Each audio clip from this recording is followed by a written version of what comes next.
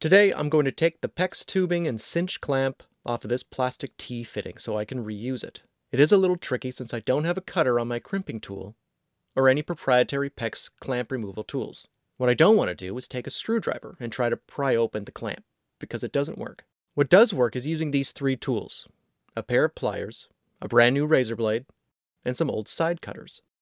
First, I twist the pipe so this little tab is accessible. Then use the pliers to bend it straight like this. Second, using the old side cutters, I'm going to squeeze between these two pieces of metal like this until they begin to separate. Now I should have enough room to grab this little bit of metal and just start twisting it until I hear a kind of pop as it loosens. Then I could just slide it off. The PEX tubing is still stuck on there since it was compressed by the clamp, so I'll have to cut it off. Using a brand new razor blade, I'm going to score it, but not too deep because I'm going to check it afterwards to be sure I didn't cut into the actual fitting.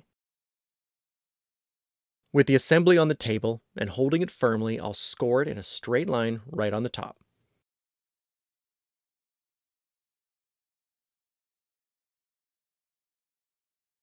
Then using my pliers, I'll start ripping the PEX at the score.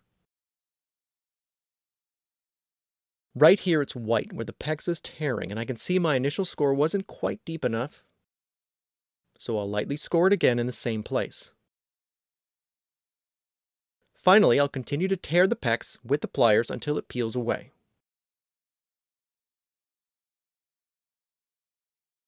Now I'm going to check to make sure the razor blade never touched the fitting. There are no score marks on the fitting, so I know I can reuse it. Thanks for watching, subscribe to my channel, and comment below.